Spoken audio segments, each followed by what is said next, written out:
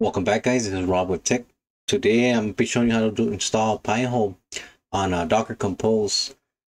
This one's a little tricky, but I'll go ahead and show you how to do it. So usually the way that I like to do my installs on Docker, I like to just go to Docker Hub and I just search for the image, right? And in this case, you have all the Docker Compose here already. But if you use it this way, it's not gonna work because of the ports. This is port 53 and port 80 are being used by openmediavault. So I'll just show you that if you use it that way, services, compose, files, you create the pihole.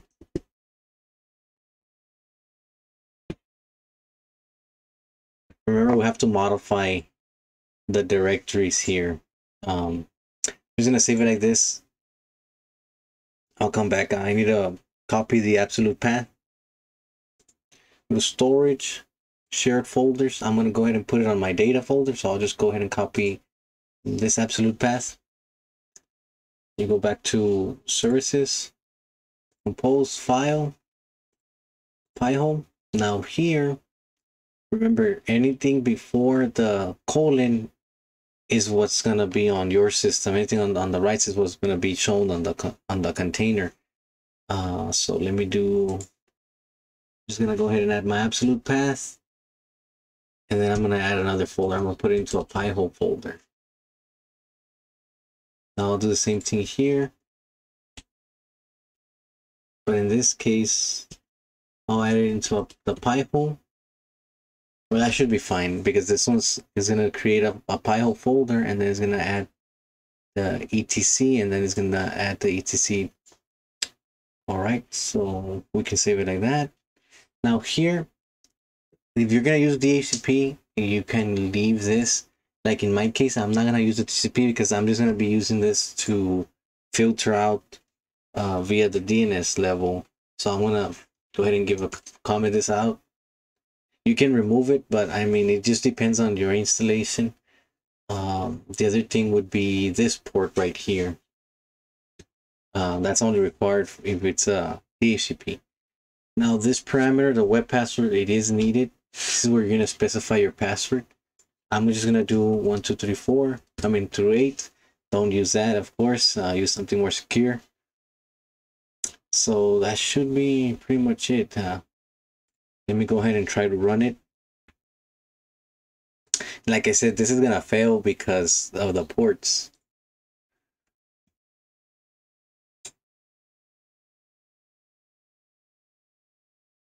So there is what I mean that it failed. So one way to do it is if you change those ports, instead of just being on 53, change to 54, and then changing it to 81. Now that's going to be confusing because you're going to have to modify the port on your router level. So alternatively, what you can do is create a macvlan. I took a lot of time researching this subject and with the installation of pihole on Docker Compose. So I'll go ahead and show you the way that I decided to go ahead and create the macvlan. We first have to add the network tab, right? So I want to go ahead. I'm gonna add the hostname. This would be what you want your pihole server to be called, or your container. That's how it's gonna be presented on your network. And then we're gonna add the network, and I'm just gonna name mine PIH underscore networks. This is just a network name. It just depends on what you want to name it. Now here's where you have to know what IP address you're gonna give your pihole installation. In my case, I'm gonna do 192.168.1. I guess 50 will work for my case. And after you install that there, you gotta go ahead to the bottom. After your volumes, you have to do networks again, and this is where you're gonna specify how you want the network to be. In this case, we'll tell Docker to use a macvlan. Here, driver, you're gonna do macvlan and driver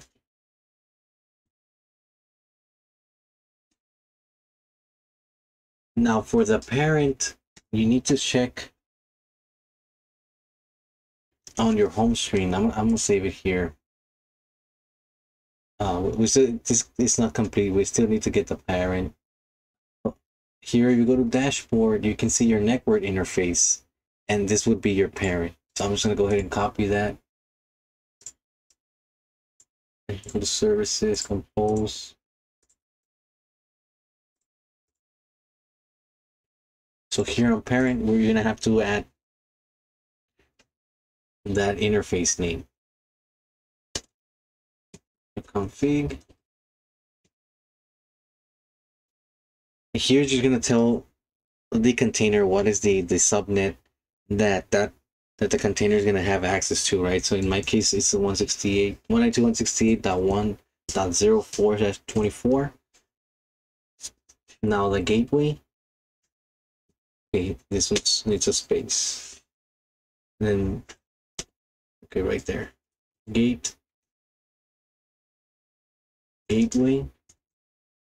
This is gonna be a gateway of your router.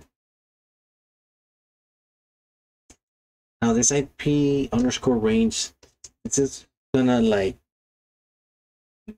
it's like a DHCP within Docker. So if you just want to use that one IP address, which is the 1.50 that I used in my case, which I recommend you using. So you're gonna go ahead and add the IP address again, 192.168.1.50/32, and basically that's just telling Docker to give you one IP address to the slider /32.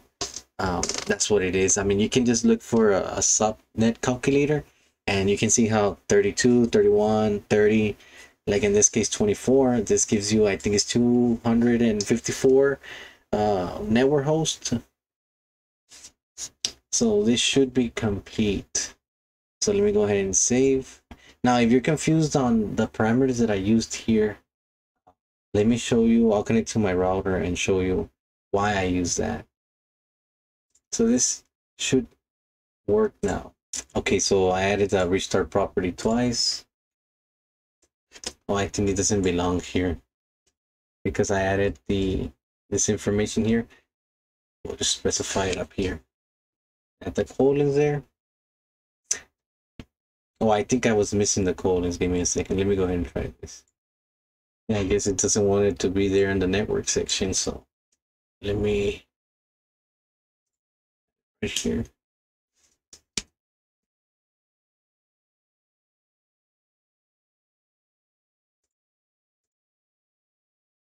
There it is. So it's gonna start. We're gonna go to the command line. Now, if we ping the Raspberry Pi, so 192.168.1.50, this will be the IP address that you used. You can see that now it's replying. I already went to the IP address, so 192.168.1.50. You have to do like the /admin, and it'll get you into your Raspberry Pi. Let me log out. So the password here would be what you set on the web password in the compose file. Now currently we don't have any entries or anything right now because nothing is pointed to it.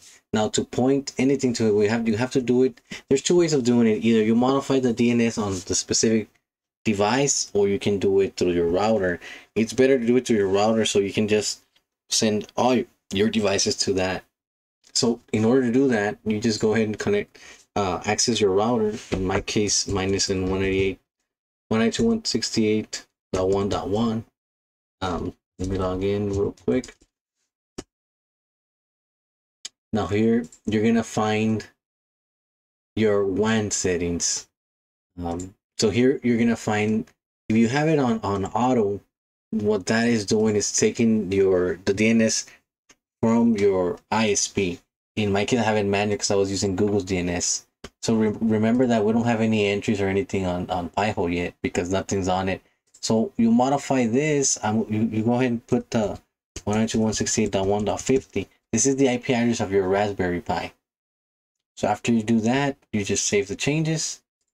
All right, so I already saved it. Let's see if we should start seeing some traffic on our Raspberry Pi. Or I need to search something. Let me go ahead and put test. You see now we have started getting queries. You know, clients query data. You can see that it started passing all this information in. Like I'm gonna go search for yahoo.com so we can see it on this list. Let me refresh. See it hit the Yahoo. All right, so now that walmart.com. Now after that, if we go back to the query log, you can see that, well, somewhere in here we're gonna have Walmart, and it's already started blocking certain things, right, from Walmart. And I mean, this is how you can get it installed on in Docker using Compose.